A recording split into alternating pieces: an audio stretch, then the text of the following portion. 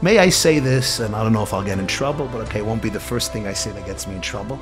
We have religious Jews who are also Tinaikas Shenishbu. From Yidden who have been Tinaikas Shenishbu, I have seen Bachrim who were indoctrinated with such venom to Israeli soldiers. TheYeshiva.net. Joining us now is Rabbi YY Jacobson. Rabbi Jacobson is a hugely popular speaker and insightful commentator on current events. And because our show is all about Hakaras Hatov, Rabbi Jacobson, I want to thank you for always being there for Klal Yisrael, being a true source of inspiration during difficult times, including Corona. I will tell you, my daughter watched your Q&A avidly. And when I was going upstairs, I said, I have to get on a Zoom. She said, with who? I said, with Rabbi YY Jacobson. She could not believe it. She said, wow, I think she wanted to join us. So thank you for being there for Klal Yisrael during Corona. And since October 7th, thank you so much for joining us. Thank you. My honor and pleasure. Thank you for having me, Rabbi Ari. A privilege and pleasure. So why don't we start with a very basic question? There's a tug of war, it seems, between some Roshei Yeshiva, some saying that Torah is a shmira and that's all we need, and others are saying that we need to show Hakaras Hatov for the chayalim, and it's not all about learning. It is all about learning, but we also need to protect ourselves, and we need to be active with the military. We need to be out there and protecting actively Klal Yisrael. So where does this concept of Torah learning protects, it's a shmira, where does that come from? And if that's 100% a blanket shmira, why does Israel need an army? Wonderful question. To start off, I have to say that I feel that having this conversation itself is very, very painful. I believe, there are questions that need answers, and there are questions that it's a non-starter, like in the language of Chazal, kushime karalas. The entire notion and even the debate about it is very painful for me personally. I think it's a sad commentary on us and our communities, and maybe on some parts of our educational system. And I say this with a lot of pain. I could start crying when I say this.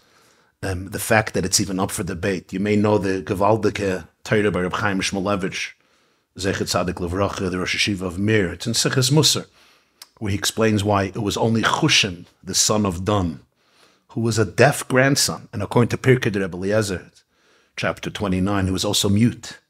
He was the only one who stood up to Esav. The only one. You had Yosef, the most powerful person in the world under power. You had Yehuda, a legendary warrior. All the Shvatim, Shimon and Levi, they took down Shechem. Nobody stood up to Esav, who was a liar, trying to steal once again Maris HaMachpelah from his brother Yaakov after Yaakov's passing. It was only one grandson who was deaf, according to Gemara in Saita Daf Yud Gimel, and mute, according to Pirkei Rebbe Eliezer, who stood up to Esav. Reb Chaim Shmulevich said, very, very sadly and powerfully, he said, because he was the only one who did not get schlepped in to the two sides, to the conversation. He was deaf. The other ones, as great as they were, truly great giants, the Shiftei Yutke, they became part of the debate. Esav has a question, we have an answer, he's saying a lie, he's saying the truth. Chushim was deaf.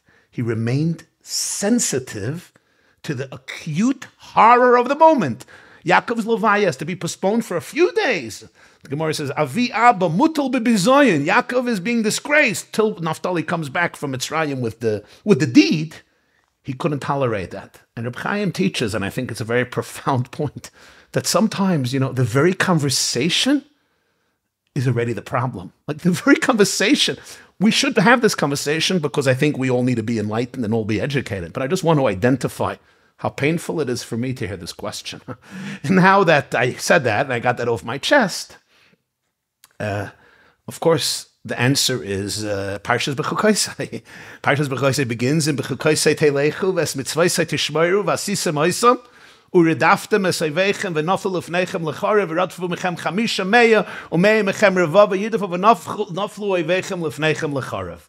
Which means, in simple English, if you follow my statutes, you observe my mitzvahs, and you follow them, and Rashi brings from Torah's Kohanim, Bechukoisei Telechu Shetiyu Amelim B'Torah, so it includes both the immersion in Torah and in mitzvahs. This is the greatest weapon that the Jewish people have for eternity, where the Rebbeinu Shalom says, "You v'nasati shalom ba'aretz or shchavtem vein machirid," but the same pasuk says, "V'naflu lifneichem lecharev." your enemies will fall before you by the sword. You'll be pursuing them. So right here in this pasuk, we have that eternal partnership between doing what we're doing, b'derech hateva, using the natural resources that Hashem gave us to defeat a Nazi, to defeat a sworn enemy that wants to destroy every single Jew. Just like we're celebrating Chanukah and the Chashmonayim, Matisyahu ben Yochanan Kohen Gadol and his sons went and fought a war to defeat the enemy. The Gemara in Sanhedrin Daf Ayin Beis, Habala in Bala Hargach, Hashkem laharga. You have to kill him. You have to go kill him. The Shulchan Aruch Erechaim Siman Shin Chavtes Hilchas Shabbos, which was written for Galus. This is Siman Shin Chavtes and Shulchan Aruch. It's not Hilchas Elamashicha, not Hilchas Udeis HaMikdash. Nachrim Shetzaru Ala Yaris Yisrael. You have to be Mechalel Shabbos, Yotzim Aleim Beklei Zayin, Umechalel in Aleinis HaShabbos, because Pikuach Nefesh of even one soul, Doiche Kol HaTorah Kula. And this is even if Bo Aliske Kash V'Teven, they came to steal some straw to feed their animals. That's all they want. But as the Shulchan Aruch says, it's from Gemara in Erev and Daf Memhei.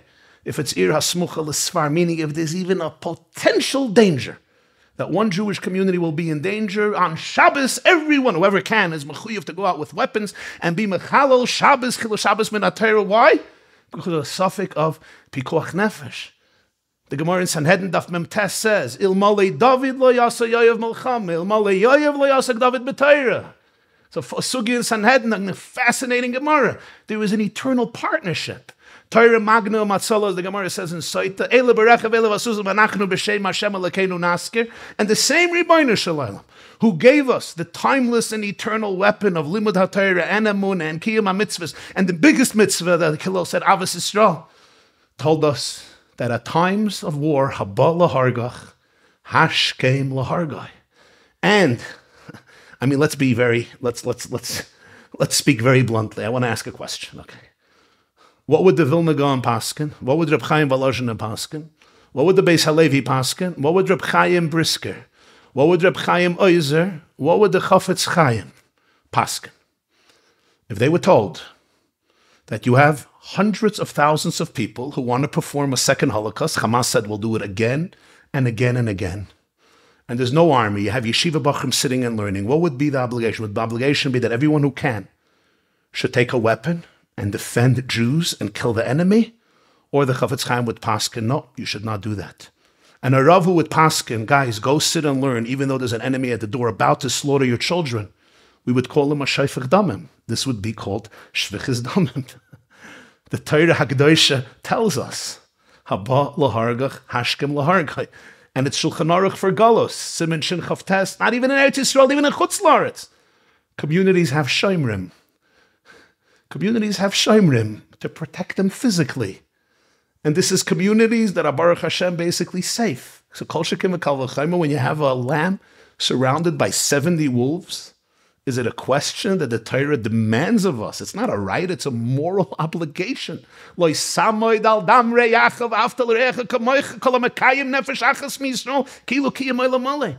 grateful do we have to be to those who are moiser nafsham, day in and day out, literally put their lives on the line, which allows tens of thousands, hundreds of thousands of yeshiva bachrim or yungalite to sit and steig in Torah and bring down the spiritual, indestructible protection of Torah and mitzvahs. This is an absolute unit and partnership and kinship.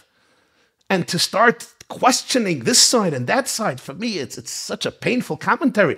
Bnei Torah, Rosh Yeshivas, Rebbes, Mashgichim, Mashpiyim, spiritual leaders, Rabbanim, Talmidei Yeshivas, Avrechei Kela, we should be at the forefront of unlimited Avos Yisrael, Avos HaTorah, Avos Hashem, especially thinking about people who literally, daily are dying. Their parents are burying these young boys who go out there for one reason. They put their lives on the line, dying for their brothers and sisters, to save Jews in Eretz Yisrael, to save our people, to save our homeland. Like the Gemara says, Reb Chaim Shmulevich said during the Yom Kippur War, he quoted the Gemara in Kedushin, Harugei Lud, Psachim, Harugei Lud, Ein kol beri yichel lamed b'mechitzasa. Ein kol beri yichel lamed b'mechitzasa. This doesn't mean there's no disagreements about any topic. This doesn't mean that the government of Israel is sacred and holy. Far, far from it. In fact, it's the government's horrific mistakes over decades that brought disaster for Israel's security. It's obvious. But to be able to have such, as we say, atimut, such a adishut, such apathy, it's cold-blooded, such a lack of sensitivity, and so inauthentic, so unreal. I mean, let's ask any question. Let me ask a question. If I'm a Rosh Yeshiva and I'm in a Beis Medrash, and I'm sitting there, and a bunch of terrorists are coming, and they want to gun down every one of my bachrim, and kidnap them and abduct them, what would I tell those boys? Defend yourself? Would I want that the army should come in and gun down these murderers and save my boys? Or I'd say, nah, I don't need them. I don't need them. Come on, B'chazdei Hashem, let's remember what happened in the Holocaust. With the Nazi invasion, country after country, and Jews were murdered in the millions, and everybody was running to find a bunker, and you hid there for a year and 2 years.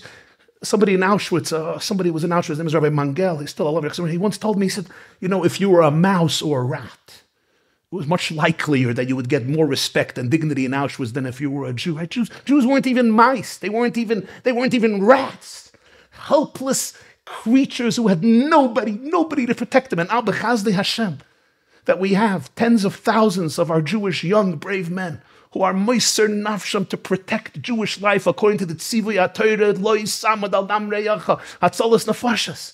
We are so grateful to Rebbeinu Shalom and so grateful to each and every single one of them who puts their life on the line, especially when I could sit and wake up in the morning and go to my Beis Medrash, go by yeshiva, and learn a Rashba, and learn a Rambam, and Kochzichin as Zvachim, or a Chulin, or Baba Basra, or Masechta Brachas, or learn any part of Torah that I'm learning. I mean, I think this is like Aleph Beis of Jewish wisdom. If anybody heard anything new here, I would actually be shocked. Forgive me if I'm just repeating like what we knew for thousands of years. Right, there's hundreds of thousands that are being moser nefesh. So on the one hand, literally hundreds of thousands. And also what happened to menschlichkeit? There's something called menschlichkeit. Seichel. Huh? Seichel. Seichel, basic human emotion. Fathers who die, and their wives are widows, and their children are going to be growing up without a father. Til tchias hamesim imheira b'yameinu. Bachrim, little boys, young boys who die, and their parents have to bury them. Like, there's so much pain among the Jewish people now. The minimum is go give a hug, give an embrace, say a prayer, connect, feel. Isn't the Yisoidas of the whole Klal Yisrael? What did Hillel is? I can't learn it, no? What did Hillel tell the convert, the non-Jew, in Masechta Shabbos Daf Lamed Aleph? What's Kol HaTorah Kula? Love, kindness, generosity. Ve'idach pirushu, zilgmar. Every Tosfos, every Ramban, every Rashba, every Rambam, every Rebbe Akiva Eiger, every Birchus Shmuel, every Rebbe Chaim, every Griz is a commentary on Avos Yisrael. You know what, my dear friend? When Yiddishkeit is missing a neshama, when Yiddishkeit is missing Avos Yisrael, in the name of Torah, we can develop a sense of apathy, alienation, indifference, and really, really deviate from basic Judaism, common sense, humanism, and everything that Torah tried to bring to the world. Menschlichkeit, human menschlichkeit. The Rambam says in Hilchas Chanukah, Kol HaTorah nitna lasas shalom ba'olam. Right. So Yisrael are ravens. You know what it says in Zohar? Gewaldike Zohar, Parshas Noach. It says, even Avram Avinu lived before Matan Torah. He didn't do it the right way. Because he prayed for Zdoim to be saved because of the tzaddikim who lived in Zdoim. He says, Moshe Rabbeinu got it right. Moshe Rabbeinu asked Hashem to forgive even those who made a terrible mistake. He said, that's the vision of a Jewish leader. That's the vision of Matan Torah. Very, very nice, very nice. So on the one hand, we have a shmira, but on the other hand, we need to protect ourselves. Both are absolutely required. I will tell you on your first point that you started out that these things should be pasha. We were talking at the Shabbos table, and one of my daughters asked, what's going to be this week's show on headlines? And I said, should we have gratitude to the soldiers? And she said, well, what's the question? And the conversation kind of ended right there. I didn't know what to say. But in any case, if we're saying... It's not only that, it's the same mitzvah. Maybe somebody to say, should we put on tefillin during the war? Should we wear tzitzis during the war? Should we keep Shabbos during the war? This is the koyach of Am Yisrael, the zelbe Eibishter, the same Ribono Shel Olam, who gave me a mitzvah, gave the Jewish people a mitzvah, the greatest mitzvah to save Jewish lives through physical means. Right. So when people are learning, when people are learning, and they're supporting Klal Yisrael by learning, there's a shmira. There's also a huge shmira for those on the battlefield. We have a concept of mitzvahs trichas kavana. I'm wondering if that should be necessary when those who are learning, that they have to have in mind, I'm not learning because it's the thing to do. I'm not learning because I simply enjoy it. People do. It's the thing to do when he's learning. In order to have that shmira, do they have to have the intention that we are learning on behalf of Klal Yisrael, that we're learning on behalf of the chayalim that are being moser nefesh for us right now? I think that whenever a Jew is engaged in Torah, it strengthens all of the Jewish people. Kol Yisrael arevim zeh b'zeh. Arevim also, as the Baal Shem Tov said, we're mixed, we're integrated, we're one. The Yerushalmi Masechet Nedarim compares the Jewish people to one body. And whenever you strengthen any limb in the body, all of the limbs get strengthened, the circulation gets strengthened. So that's why the Medrash Rabbah in Parshas told us, they asked Bilam ben Ba'or and Avnimus Hagardi about how you can defeat the Jewish people. And they famously gave that answer, Hakol Kol Yaakov Hayadayim Yidei Esav. Basically, Yitzchak Avinu was saying, Hakol Kol Yaakov Hayadayim Yidei Esav. If the Kol Yaakov is powerful, as it says over there, Kol Mansha Tinoikos Mitzaftzefin.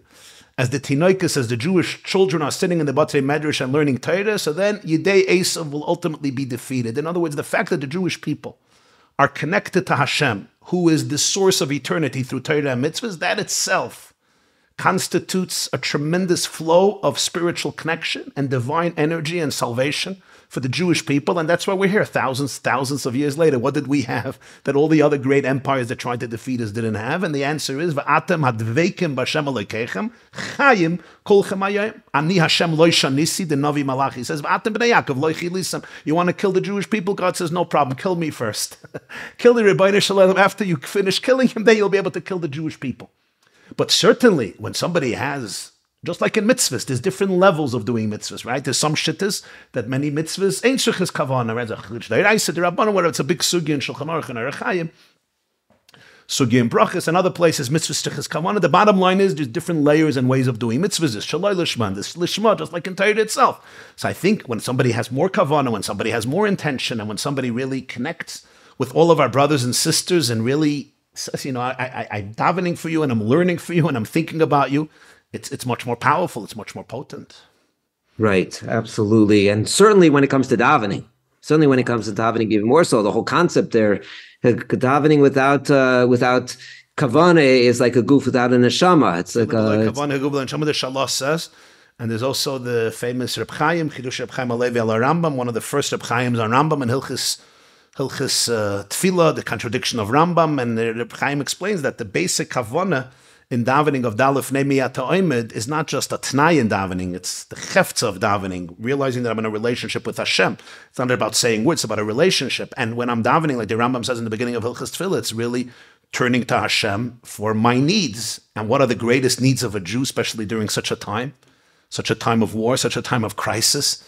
It's the need for victory.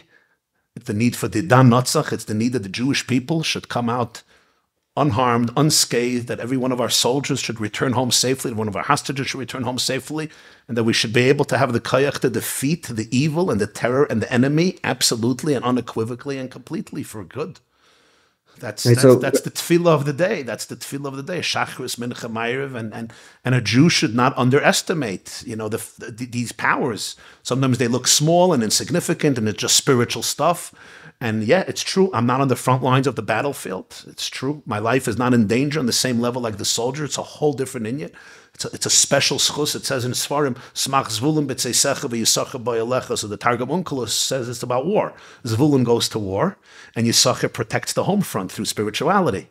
So the Mefarshim say, so why is Zvulun mentioned first? And the answer is because the only reason Yisachar could sit and learn and protect the home front spiritually, it's because Zvulun goes to war.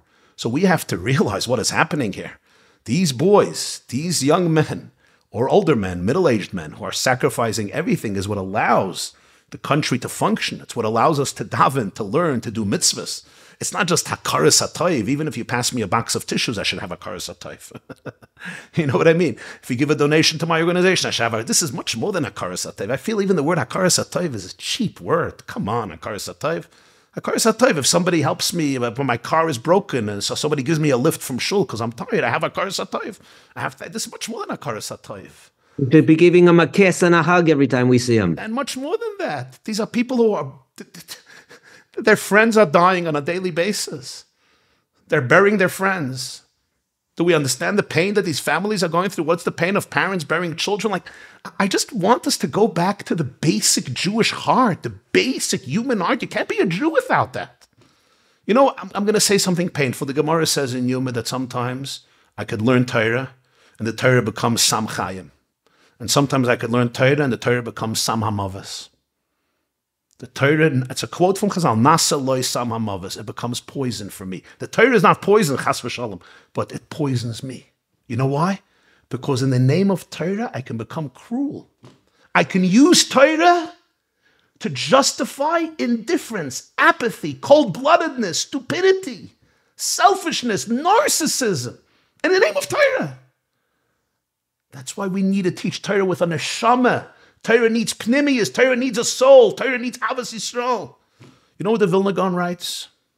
So this is a Litva Shavart. It's not a Chassidic Shavart. It's from the Vilna Gaon. You can't accuse him of being Hasidic. The Vilna Gaon writes, I believe it's his commentary on Mishlei, he says, the Gemara says about Bakama Daf Yud Zayin, Ein Mayim Ela Torah. Torah is compared to water. Why water? I mean, water is beautiful. We live from water. Why water? You know what he says? Something powerful. The Gaon says, when you water a plant, or a shrub, or a tree, or a bush, a vegetable, the water will not determine what will grow. Whatever you planted and what you cultivated in the earth, that is what's going to grow. The water will help, it'll irrigate that which you planted, and whatever you planted will Be'ezer Hashem come to the fore and sprout and blossom.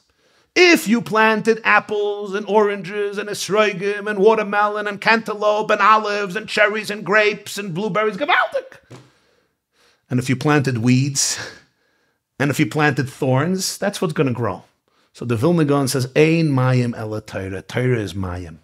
Whatever is inside of me, the Torah is going to cause to blossom and grow. If I am what's going to bring it out? Unrefined person, if I did not work on my midas, if my Avos Yisrael is not alive and burning, you know what's going to happen? The Torah is going to bring out more arrogance, more selfishness, more haughtiness, more superficiality. And if you're a worked out person, if you work on yourself, if you're an Oved Hashem, if you understand that the Nitnu HaMitzvahs HaLotzarev Ben Esabrias, it's all about cultivating love, sensitivity, respect, finding the soul in yourself, seeing the soul in every Jew. Every Jew is a chelik, eleikam, imal, mamish, as the Tanya says. Then the Torah will cause you to become a person of splendor and love and divinity and clarity and spirituality. And you become Yisrael Asher B'cha Espar, you become a glorious source of light and love and connection. And you know what else? Right now in Eretz Yisrael, there's a hisayrus for every davar shebekdusha that there wasn't in decades. Maybe since 1967 or even earlier. 60 years there wasn't such a hisayrus. Dafka by the crowd we call secular. Dafka by the crowd of the kibbutzim. Dafka by those who a few months ago weren't sure if they love this land, if they love this Judaism with all the demonstrations. There's such a hisayrus by the soldiers of everybody else. There's such an opportunity for Harvatzis HaTorah. There's such an opportunity for Kiddush Shem Shalom. There's such an opportunity for Achdus, for Avos Hashem, Avos Yisrael. So who should be at the front lines of this initiative? The Bnei Torah, who had the schus to grow up with Torah, to grow up with mitzvahs, to grow up with emunah, to grow up with tefillah, to grow up with Avos Yisrael. We should be at the front lines, every single one of us, embracing, loving, comforting, giving chizuk, inspiring, teaching, listening, connecting. Leiv Yisrael Eru, Klal Yisrael is an hisayrus. This needs to be harnessed. Ad shetechbutz, like the Ramban says. It could be harnessed. But if I'm living in my bubble, and then my bubble becomes bigger every day, and I become more self-centered and more arrogant and more alienated. That's the calling of Torah in this time. Absolutely not. So let me ask a question. I got an email from my brother-in-law, and he's very concerned about these issues. And he wants to know what to think about those that unfortunately have these views. We have to stay away from, we have to distance from the Chayalim. We shouldn't daven for them. We shouldn't have Hakaras Hatov because we're concerned that our children are going to get sucked into that way of life, and whatever the other concerns they have. And he says these are organizations, and I can't relate to them anymore once they have this view. But does that mean I should discard them? And I should discard as well those Roshei Yeshiva in the United States that came out as fairly negative against the Chayalim? Or is there a way that we can take the good and leave the bad? But it's a difficult thing. How do we relate to people who just can't see that ahava nowadays and are so negative about what they should be so positive about? You're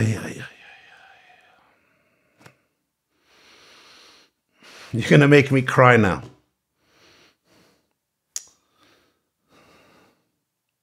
Let me tell you something.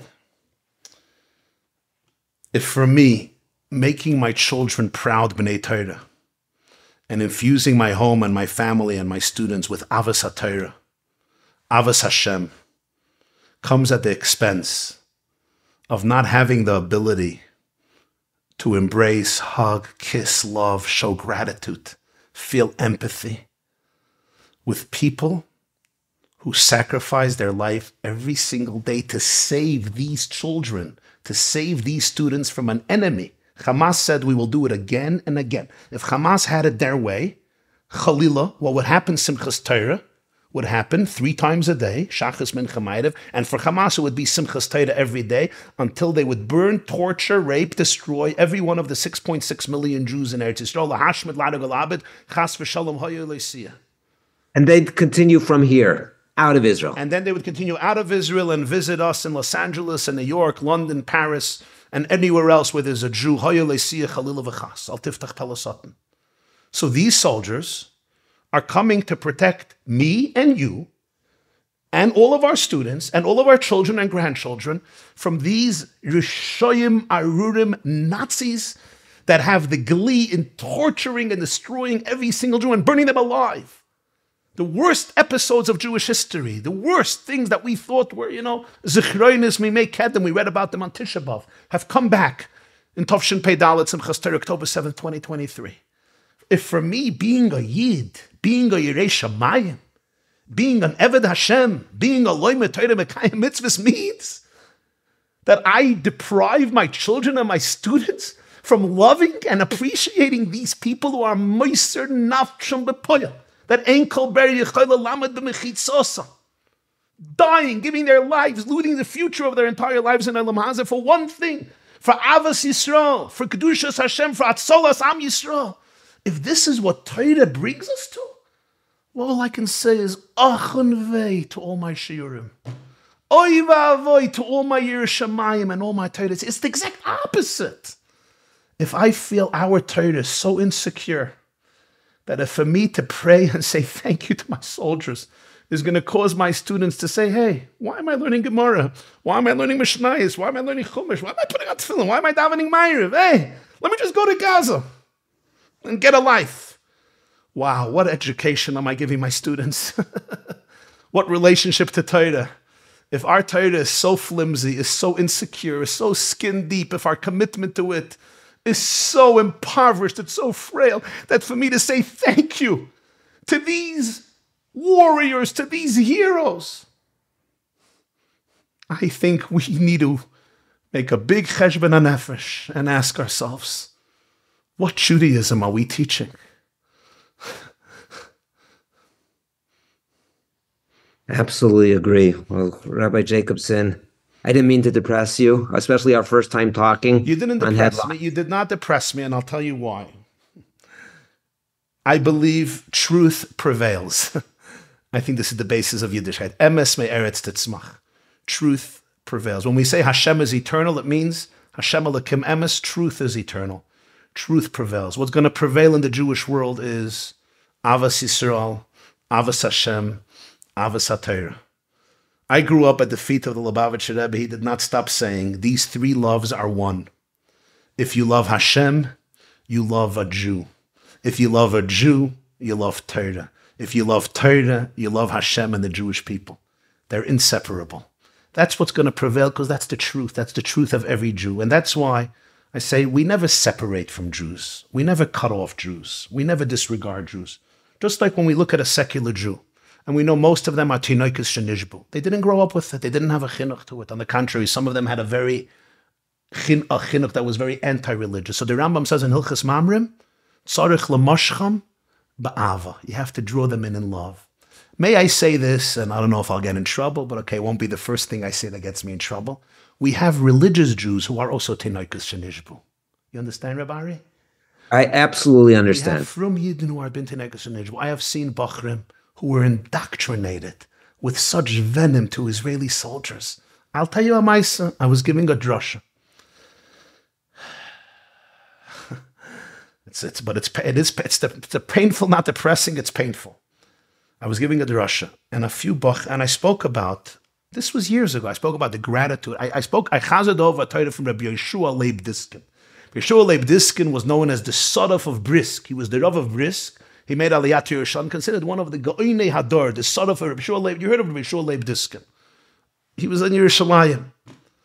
They still have the tzedakah Beis HaYisayim Diskin. Everybody still gets it in the mail, probably. We got it for years. In any case, so there's a Torah of his in Parashas Shmos about Dasan and Avira. It's a gewaldige Torah. Why they didn't die by Makas Chayshach. Why did Dasan? Everybody, all the Rishayim died. Why didn't they die? And he explains something fascinating, that because they were ready to be beaten for the Jews. They were the Shaitrim, who were beaten by the Egyptian commandos not to torture the Jews to bring more straw. Sholeb Diskin says they weren't just Rishayim who were living in an ivory tower. They cared for the Jewish people. They were Apikursim, they were Rishayim. And therefore they did not die in Makas Chayshach. They had Yitzias Mitzrayim, they had Kriyas Yamsuf. It's a fascinating, I said it over. And I said, this is even Dasan and Aviram, who were Rishayim, Apikursim. They ended up using every opportunity to stage a revolt against Moshe, and they ended up with Kairach swallowed up. I said, Kol Shekein v'Kal V'Chaimer, when you're talking about people who are ready to be beaten and killed for the Jewish people, and they're not Apikursim, they're cute, innocent, beautiful, angelic 19-year-olds who need Ava, need closeness, and our Tinoikas Shenish would have beautiful, beautiful, glowing souls. How much connection we should feel with them. And a few boys walked out in the middle of my speaking. Okay, fine, my ego didn't like it, but it's not the end of the world. Afterwards, they came over to me and they said, you know what, Ari, I don't want to say this. I don't think a Jew should even repeat these words. I'm going to say it because I want to tell you why they're Tinoikas Shenishbu. They said to me, these people you were talking about, they hate us more than the Arabs. They hate religious Jews more than the Arabs. You hear, Ari? I looked at these boys. I almost started to cry. And I said, you know what my bracha to you is? That if you guys get lost, you shouldn't get with a car. You're in a car and you get lost. My bracha is that you don't get lost in Ramallah. And you don't get lost in Shechem. And you don't get lost in some neighborhood in Hebron, but you get lost near an Israeli army base. That's my only blessing to you. That's my only blessing to you. And I hope one day you'll understand what I'm saying. And I hope you don't have to understand what I'm saying through a visceral experience.